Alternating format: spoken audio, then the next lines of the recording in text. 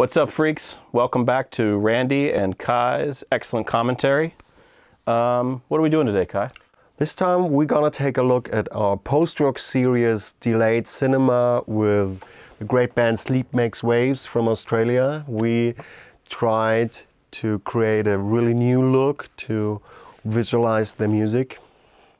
And so, yeah, we'll dive in and tell you a little bit more about how we came up with the style and what the day was like filming. So, yeah, see you there. Let's do it.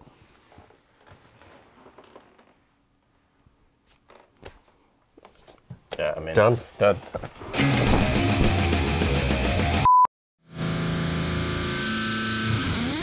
And this series was brought to you by Visions magazine in Germany.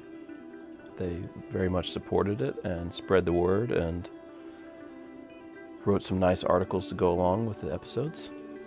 And we've only done 3 of these so far. It was a bit of a limited series. But there will be something in the future. This is a music style we both love, post-rock. And we also should mention Lehle, who sponsored the series right away when we came up with the idea. Lehle makes switchers, switcher pedals for guitar rigs and, yeah, I guess other rigs as well. Yeah, and guitar pedals. The post-rock band who plays without guitar pedals has yet to come. Is not a post-rock. Is not a post-rock band. You have to have like 30 minimum pedals on stage. Pedal porn, otherwise no chance. And really euphoric as well.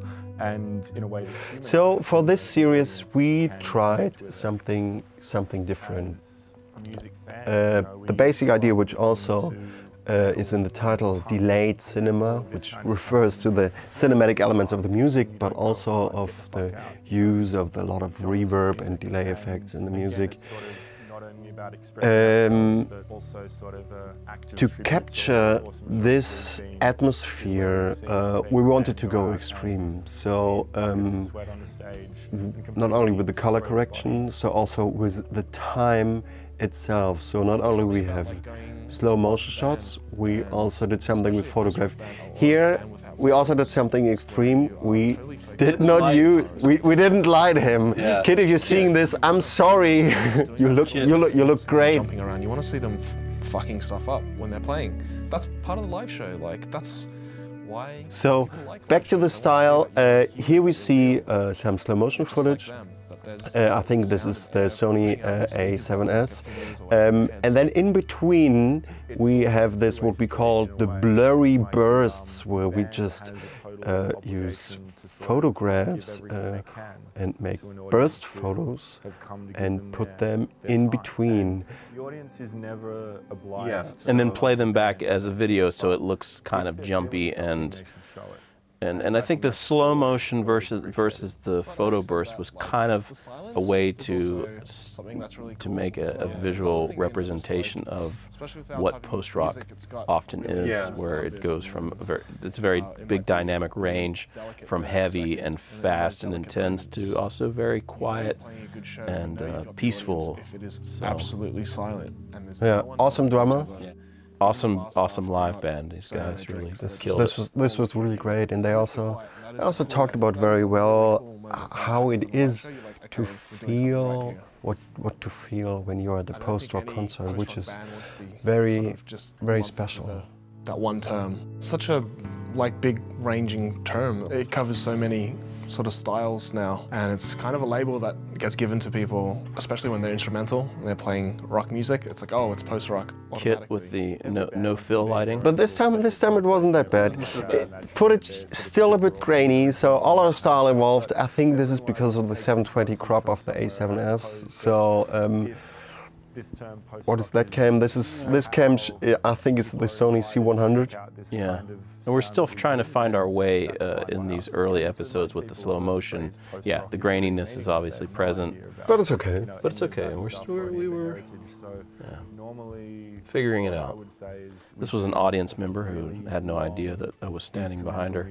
Yeah, big shout out to all the audience members who we were filming without asking for their permission. That's true. Thanks. Thanks for that. A lot of you have commented on YouTube that, hey, I was there. Hey, that's me at 1 minute 1:40. we're happy that you're there too. Because it doesn't seem to describe So yeah, we much did about 3 what the episodes, bands actually starting with do. Sleep Makes It sort Waves. of This was just the first pigeonholes shoot. them as being a little So bit we were still trying to obscure and figure it maybe out. difficult to get into, which isn't really the case at all, and it's probably not a fair generalization for a lot of those bands. Here we are again with some of the blurry bursts. Yeah, this really captures the energy. Great shot, I like it. Yeah. And usually we would split up, Kai and I. On this one, it was just the 2 of us. So usually either Kai or I would do the slow motion and the other person would do the blurry bursts. And yeah, we would switch during the set from one side of the stage to the other. People just like me that are performing the music. Yet the music they're creating, this kind of grand, almost transcendent thing that gestures at all these sort of awesome, epic feelings. Yeah, and since the wide angle, slow motion shots are very easy to operate, I gave this to the director and I myself. That's always a wise choice, kids. Yeah. Give the director the simple camera. Yeah, make it director-proof, your setup. The wavelength of that, it's pretty much the best I thing think ever. the best use of slow motion in live setups are cymbals. Or strings. I mean, Or strings, his if bass you- strings yeah. are quite epic and majestic on this shoot. Don't see the little guitar strings so much, but the bass strings. You got to try and stay humble, and you'll have a better time if you're kind of not expecting too much, so that when the good things do happen, it feels really great. Out of the darkness comes Kit. Cool.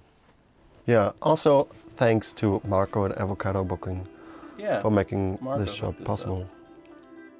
There's Protest the Hero and other bands. So yeah, cool. That was Delayed Cinema. Hope you like it. Thanks to Lehle. Thanks to Visions. See you next time, freaks.